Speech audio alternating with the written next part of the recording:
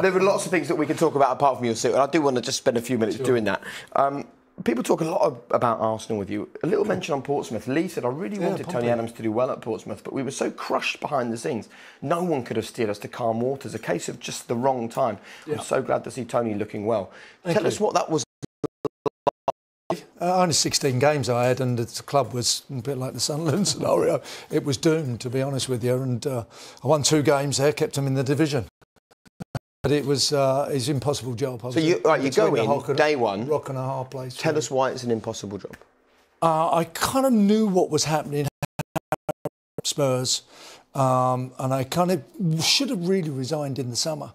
And I actually wrote into Peter Storey, gave him the letter and said, look, I resigned. And he kind of put it in his pocket and said, look, why don't you be coach here instead? And I kind of went, OK.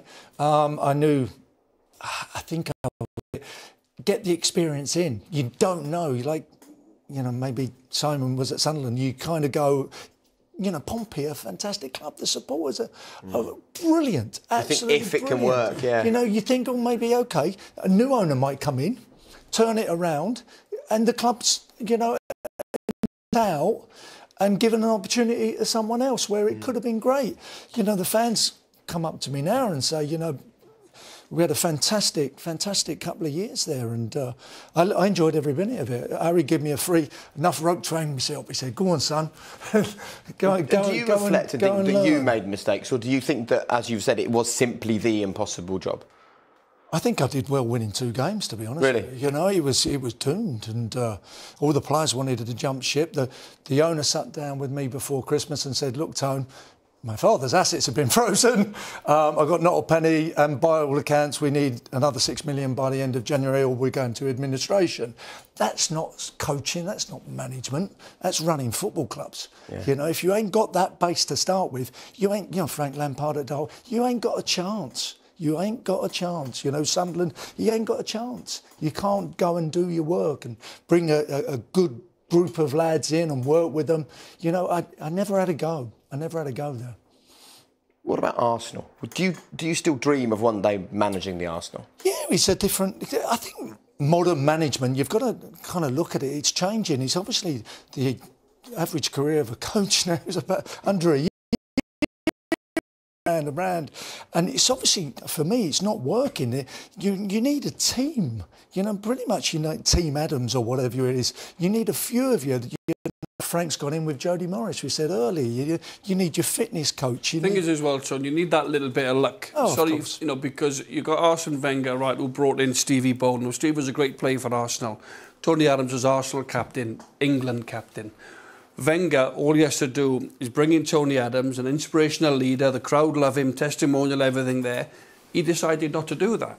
If he'd brought Tony Adams in and nurtured him through, under Arsene Wenger, he could now be the Arsenal manager today. So when you talk about managers getting jobs, Tone, you also need that little break, that little bit of luck. Did you ever get an offer there? No, I offered it. Just after Portsmouth and stuff, because I helped Harry. Yeah. We'd won the FA Cup. And I did ask him, but he was, what's the word, protective. He didn't change. He didn't, you know, the same stuff that he did in '96 when he came in, he was doing at the end of his career, the same coaching people, same methodology. And you were watching the defending, and that was an issue for Arsene Wenger for a while, particularly towards the end. I think I could have helped. I think it could have worked, but you know, we're talking about stuff that never happened, and he didn't want it to happen. And he had a fantastic career, Arsene, at the club, and won lots of stuff. So I can't really argue, John. But all I can say is that, you know, I think it may have worked. It may have worked because I could have definitely, you know, offered him my services and in certain areas where I thought was lacking. Well, it's interesting, you know, he never kind of coached the players, and that's It's interesting you say that and you back yourself. Players, great centre-halves, great leaders go on to become really good managers. You've seen that all the time. Well, that's different for coaching. But in terms of what you're saying, you know, stuff you feel you could have done really I well? worked at Portsmouth with Glenn Johnson. I had some good players. Sol Campbell didn't need coaching, to be honest with you. It's just a different type of thing. David James, great goalkeeper, Sylvain Distin. So I had a good quality of players. I just had to organise them and put on sessions. They went, yeah, fantastic. When you go to Wycombe and they can't clip the ball up the right wing, it's a different ball game. So I had the confidence of doing that with that group of players and believed that I could do it for Arsenal. But it just wasn't to be, you know. I could sit here and talk all night. Sadly, we've got to get to a break. The only thing I do want to know, will we see you in a dugout?